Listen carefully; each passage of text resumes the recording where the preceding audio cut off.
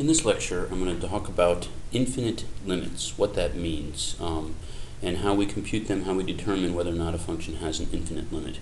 The first thing I want to do, though, is talk about a little bit about the terminology and about the notation. So you might see this notation, the limit as x approaches some number c of a function equals infinity or equals negative infinity. But usually, there's two issues here. One, this issue with equals, right? How can we equal infinity?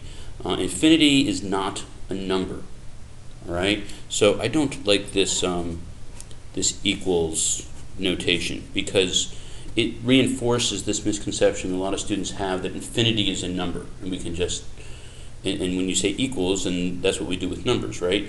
Because infinity is more of an idea or a concept of being unbounded. So I like better the notation, although you won't necessarily see it in your textbook, that the function, as you get close to c on the x-axis, that the function tends to positive or negative infinity. It increases or decreases without bound.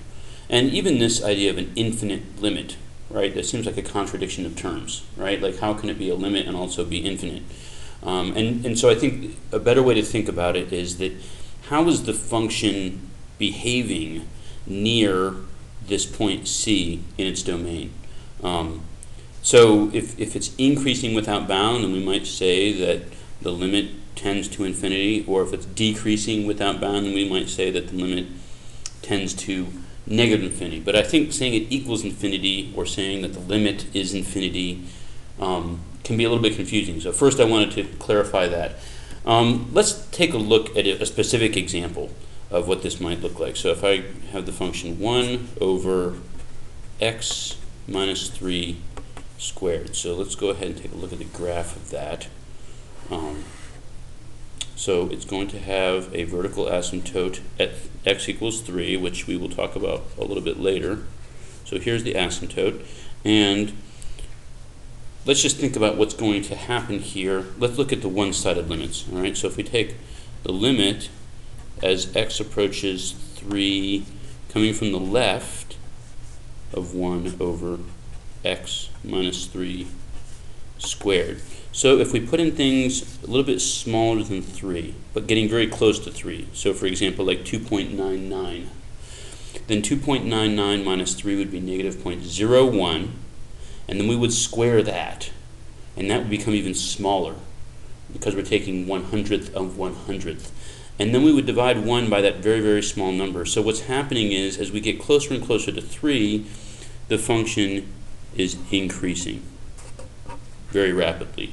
And then when we get farther and farther away from 3, then this number here gets large. It'll be a large negative number. Like if we put in 0, for example, we get negative 3, but when we square it, we get 9, and we have 1/9, which is getting close to 0. So the farther we get away from 3, the closer this gets to 0. But it never gets to 0, right? Because 1 divided by a number can never be 0. Likewise, if we take the right-handed limit, so if we're coming from the right, notice, and it's because of this squaring, we're going to have the same kind of effect going on. If I put in 3.01 or 3.001 or 3.0001, I get, and once I subtract 3 off, I get a very, very small number that I'm squaring, which makes it even smaller, and I'm dividing 1 by that very small number, which means it's going to increase near 3. Likewise, the farther we get away from 3, the closer this thing gets to 0. So this is what the graph looks like. So here we would say that this is tending to infinity, and this one is tending to infinity. So if the right and the left-hand limits both tend to infinity, then we could say that the limit as x approaches 3 of 1 over x minus 3 squared tends to infinity. Again, you will probably see the equal sign in your text. But for reasons I've already stated, I'm not going to use that notation. Okay, so there's one example. Let's look at another example that's a little bit different. Go with a different color here. So let's look at 1 over x plus 2. Let's take a look at that graph. So at x equals -2, because that's what's going to make this denominator 0, we will have a vertical asymptote again. All right. So if we take the limit as x approaches 2, and we'll come from the left here of 1 over x plus 2. All right, so now let's say I'm putting in, if we put in -3, we get -1. If we put in -2.5, then we're going to get -2. If we put in -2.1, then we'll get -10. So you can see as we get closer and closer, whoops, this should be approaching -2, right? Because that's where our approaching -2 from the left. But the point is, this is getting more and more. This is decreasing very quickly.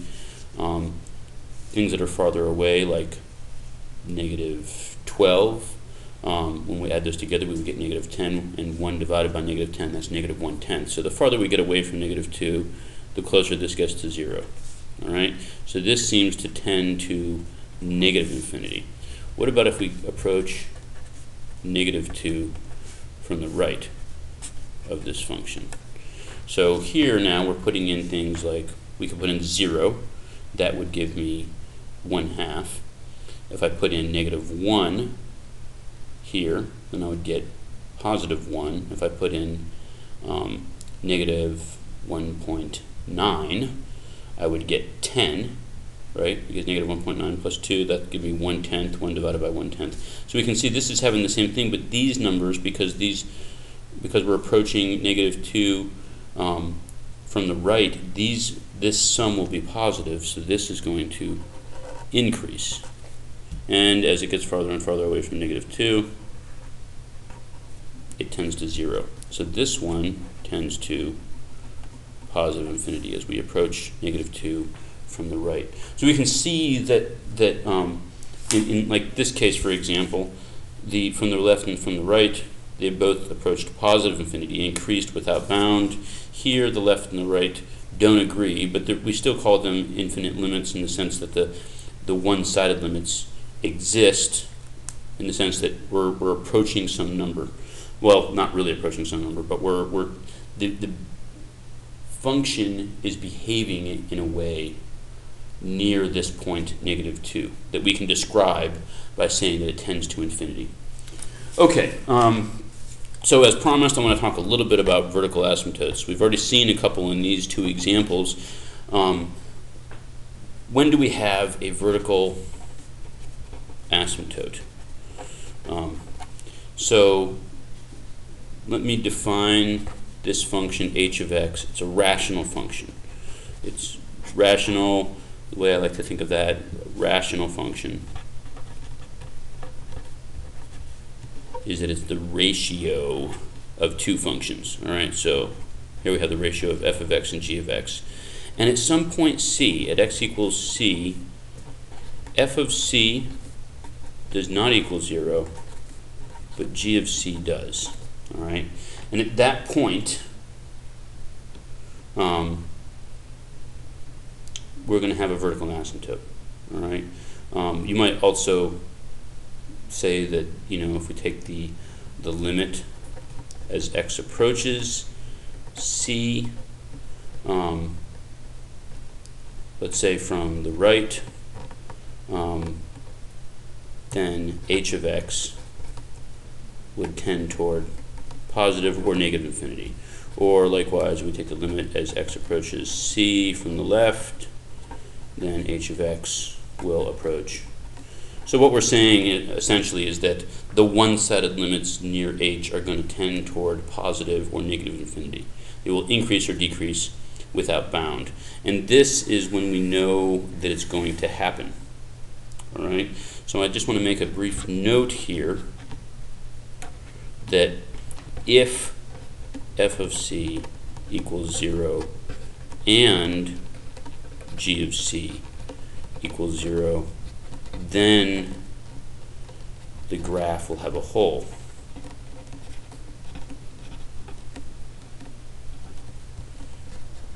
Instead of an asymptote. All right. So this is part of it, but we also have to have the numerator is not equal to 0, whatever the function is. So for example, we saw up here, this always stayed 1. So as we got closer and closer to -2, so if we just look at the bottom piece right here, we know that putting in -2 for x will give us 0. But at -2, the numerator is always going to stay 1. All right, that's what we need in order to have this type of thing going on. Or likewise here, we know that the denominator would equal 3 if I put in, would equal 0 if I put in 3 for x. But at x equals 3, the numerator is not 0, it's 1. It doesn't have to be 1, but it just can't be 0. All right? So let's look at one more example of this difference between the whole and the vertical asymptote. So again, the whole would happen when both of them are equal to 0. So you would have a 0 over 0 type of a thing, this kind of indeterminate form where both of them equal 0. So let me give you an example of each of those. And actually we can find an example of each of those in the same function. So if I have x plus 1 over x squared minus 1. So as I noted before, one way to find the vertical asymptotes is to note where the denominator equals 0. So let's take the denominator and we will set it equal to 0. We can add 1 to both sides, so I get x squared equals 1.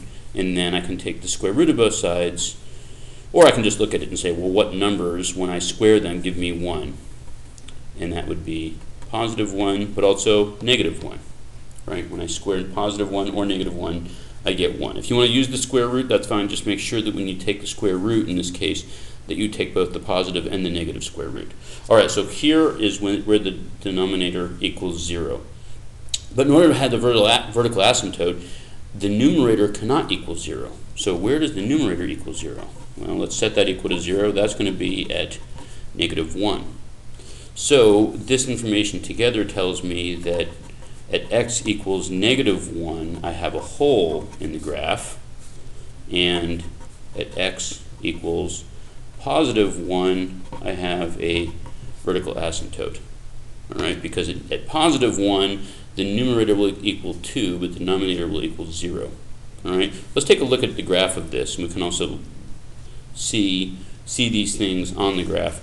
One way to graph this is to simplify it, because if you have this where they both have this at -1, both the numerator and the denominator are 0, many times algebraically, and we talked about this in terms of evaluating limits algebraically, we can find a common factor that we can cancel out. So let's factor the denominator, and x squared minus 1 factors into x plus 1 times x minus 1. So those we can divide out, but well, so we get 1 over x minus 1, but we can't forget, though, that the function is still undefined at -1. Just because we could divide this out doesn't mean all of a sudden this is actually our function.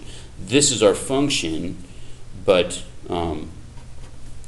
it's our function when x is not equal to -1, all right, because the original function is still undefined at x equals -1. So this isn't exactly the same as 1 over x minus 1. It's the same everywhere except right at this point. All right, so let's take a look at the graph. We know we have a vertical asymptote at +1. So let's go ahead and sketch that in. We'll call that +1.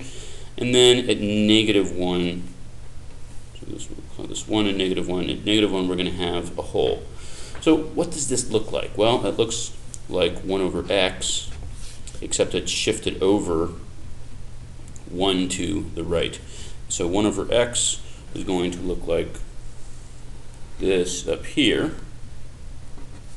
And then down here, it's going to come down. So let's just go ahead and draw our hole in here, like this. All right. So again, this is just to emphasize the difference between when we have a vertical asymptote and how to find it, and when we have a hole and how to find that. All right, so that is it for infinite limits.